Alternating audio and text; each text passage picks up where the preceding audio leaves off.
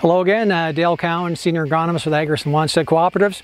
So what's on the minds of a lot of farmers, is just where are we on rainfall? It seems to have been a relatively dry year, although rains have come and gone, been kind of spotty. So to kind of put things in perspective, we've got all different kinds of crops out there in terms of how they look. When it comes down to putting it in perspective, it takes about 2,500 gallons of water to make a bushel of corn.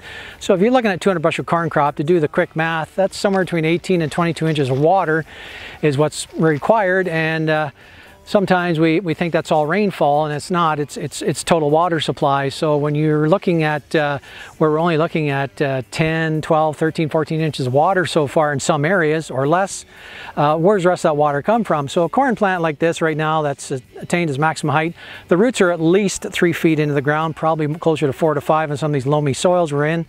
And so the stored water down there can be as high as 5, 6 inches of additional stored water. So fields that are looking pretty good right now and haven't had a lot of rain, you can pretty much guarantee that the plant available water is being found down deep in the subsoil, being accessed by those roots. So it speaks to this year soil health, soil quality, resilience, soils that are structured to be able to have high infiltration rates, yet have the right structure to provide adequate drainage and restore aeration, but at the same time have that macropore space just right to hold high amounts of plant available water. So when you're seeing fields, and we've seen some right across the road, it's rolled up by 10 o'clock in the morning, and the field across the road hasn't rolled at all. So you're looking at just the differences in plant available water in terms of what's in the subsoil. So when we quite often try to correlate rainfall to yield, very seldom we get good correlations. It's the total amount of plant available water, and it's rainfall plus what's stored water. So it's going to be interesting as we go through on our crop assessment tour to really start to understand